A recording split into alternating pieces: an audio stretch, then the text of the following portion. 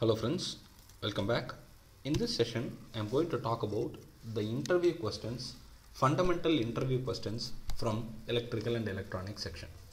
I am not going to categorize it as electrical or electronics. So I have chosen about 25 questions from both of them together. So it is just a mix of electrical and electronic questions, and it will be 25 questions on the whole. So I'll need about 2 sessions to complete this entire topic, and all these questions are very basic, and I will give you the answer for the questions that I have identified. Let's start with the questions right away. Define choke. What is a choke is the question. Choke is an inductor, and it is used to block the high frequency AC, which is nothing but alternating current in an electrical circuit, while it should also pass the low frequency or direct current. This is the definition. Choke is an inductor that is always used to block the high frequency AC while it is permitting the lower frequency or DC.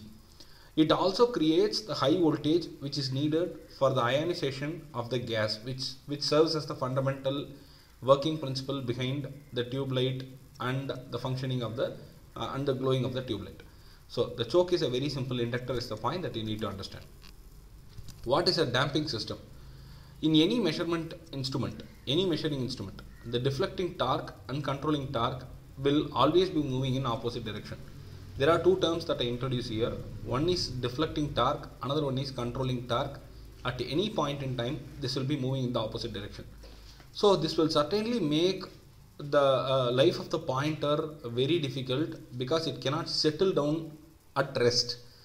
Since both of these torque, the deflecting torque and the controlling torque are moving in the opposite direction, it will not let the pointer set at rest so easily. So to bring the pointer to rest, the damping torque is given to the system, and this damping torque is always proportional to the velocity of the moving system, and this is called as damping system. The damping torque which is given to make sure that you bring back the pointer to rest can be referred as the damping system. It's a very important question, so please pay attention for this question. Why do we need a starter on the tube light? Very simple. Again, a starter is a capacitor which has got some energy stored inside. Let's understand the point. A starter is nothing but a capacitor which has got some energy stored inside. When the tube light is powered, the starter supplies a very high spark of current discharge which ionizes the gas inside the tube light to make the fluorescence effect for glowing the tube light in a very limited time. We don't like the tube light flickering. It has to start as soon as possible, and that's what your starter helps in. What is the sequential logic circuit? Simple. In some circuit, they totally depend on the present state of the input. Whatever I give the input, I'll depend on that input only, and I do not have to worry about anything else. In some other circuits, it is also going to be dependent on the previous output, the previous state output. So such systems are referred as sequential logic circuits. When I depend not only on the current but also on the past, I call it sequential logic circuit. What is a flip-flop? A flip-flop is the one that helps in storing the past output of the system in a sequential logic circuit.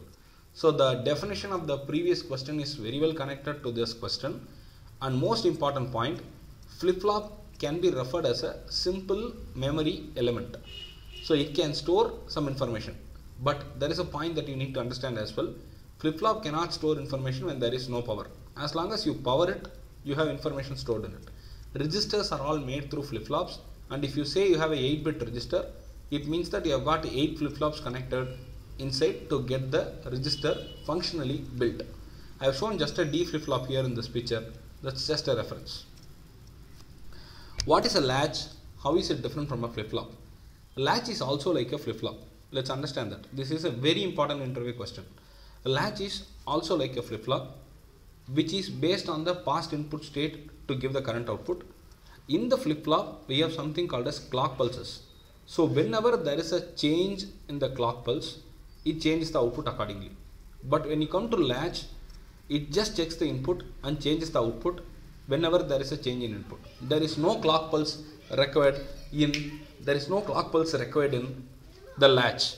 So there is no clock in the latch is the fundamental difference that you need to understand.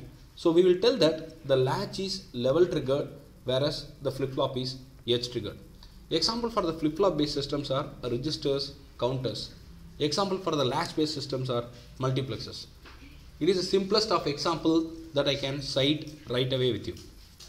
Now, which logic gates are referred as universal gates? NAND and NOR. Simple question, but a very important question. You can build any gate from NAND and NOR, and that's why we call it universal gates.